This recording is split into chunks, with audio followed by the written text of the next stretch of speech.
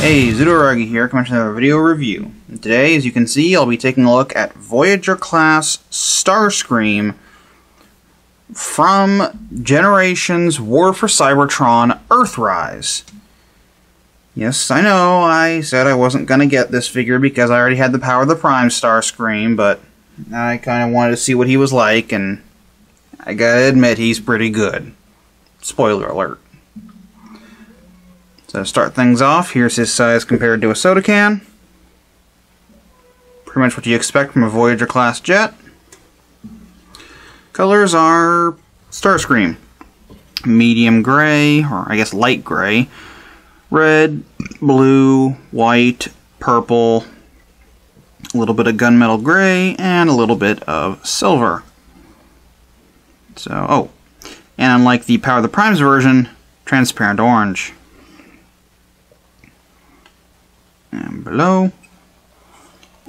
And as many have said, this is basically an updating of the Classics Starscream to slightly bigger and with a slightly better transformation and more posability. Again, I'll get into that later. And overall, yeah, jet mode's not too bad. I mean, it does have a lot of stuff hanging down under there, but that's Starscream. What do you expect? There isn't really a whole lot he can do in this mode. You can sort of flap the wings if that does anything for you.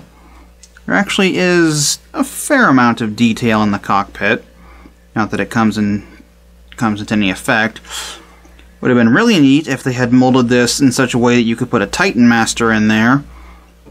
Because honestly, I really like the Titan Masters, and I wish that they would have future figures incorporate them in some way. Not necessarily as a head, but like able to sit in them or something. That's just me. He does have his accessories, his null ray cannons. Very hollow on the bottom, but they look fairly decent. And there are so many places you can put them.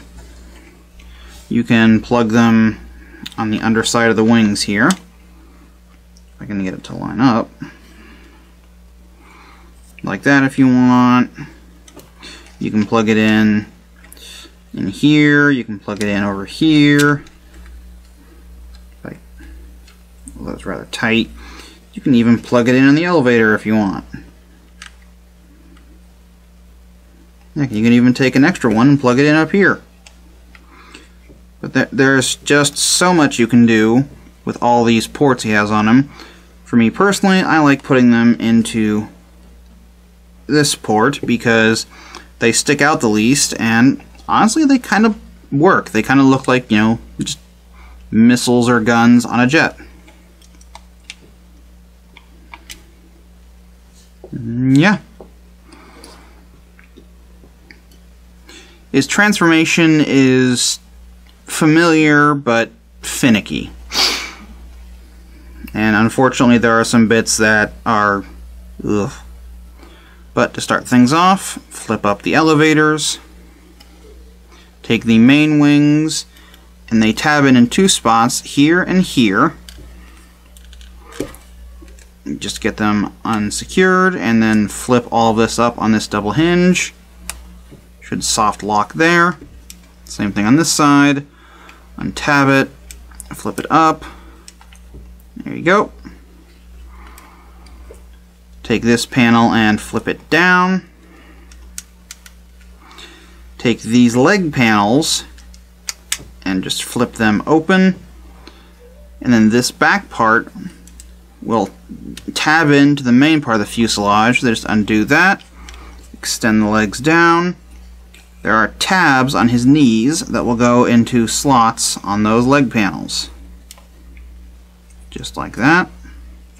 Go ahead and split the legs. Untab the tail wings from the main part of the body. Swing it back, and when you do, the heel will go with it, which is nice. Flip up the toe. Flip up the toe. Untab it from the fuselage. Flip this back. There you have the legs. Oh, and flip down the crotch plate. And then one thing I don't like is the way that this secures is there are posts on the inside that go into the ports on the shoulders, which you would think would be enough, but instead they have these tabs that go over this lip here. And if you look, there is already some paint chipping, because the only way to get this over is you actually have to sort of wrench it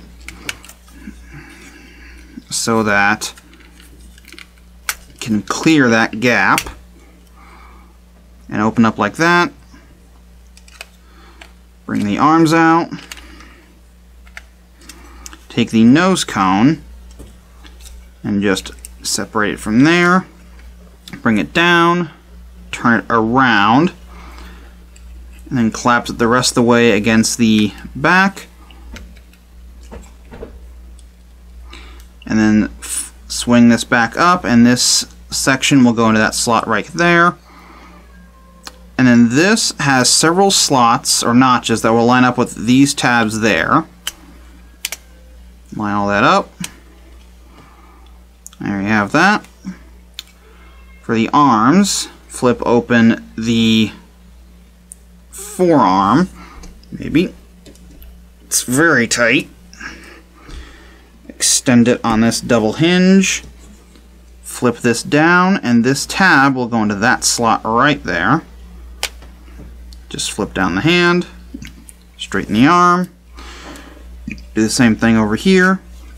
Flip up this part of the arm, and it just tabs in right there. Extend this out. Tab that in. Bring down the fist. Get the arm in place. Untab the nose cone. And it will all just sit back here. Nice and out of the way. And there you have Voyager Class Starscream from Earthrise in his robot mode. Here's his size compared to a soda can. It's Starscream. No, Starscream. It's a Voyager. It's a Voyager class size. His colors aren't much different in this mode. That same light gray,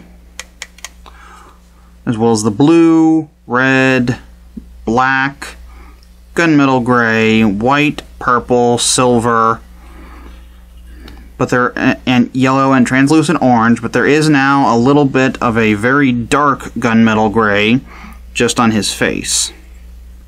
Excuse me. View from above and below. His posability is fairly good. I mean, it's the War for Cybertron trilogy figures. They all have great posability. His head's on a ball joint, so it can go up and down quite far. Tilt side to side.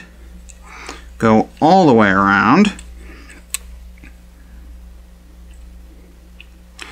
Arms can go out to the side that far.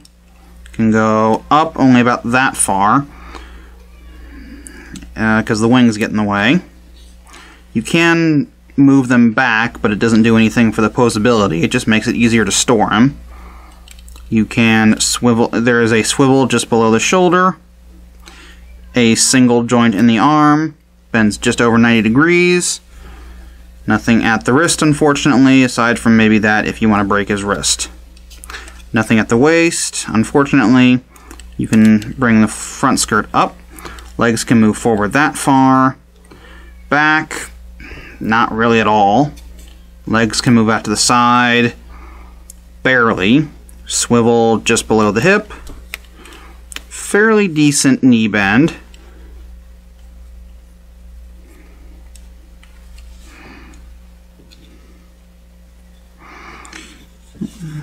You have a very nice ankle tilt. Toes can move up, or toes can move down, and the heel can move down if you need it to. So yeah, overall his posability is quite good. Unfortunately, below the waist, his posability is kind of naff, but overall it's not too bad. And he has his same accessories, just his null rays. And you now have even more ports. You can plug it in here and here, on the underside of his arm, You can just plug it in back here for it to store.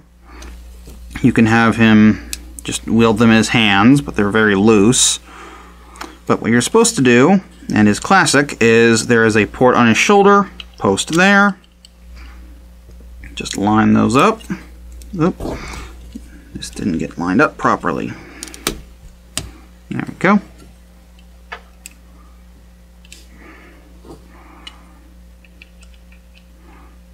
And now his null rays are on his shoulders, just like they should be. And they look pretty nice. I mean, I like them. I think this is one of the best non-masterpiece Starscreams we've ever had in a long time. Posability is good, design's good, transformation's a bit irritating, but overall pretty good. Overall, I think it's a pretty good figure. This has been my review of War for Cybertron Earthrise Voyager Class Starscream. Until next time, bye-bye.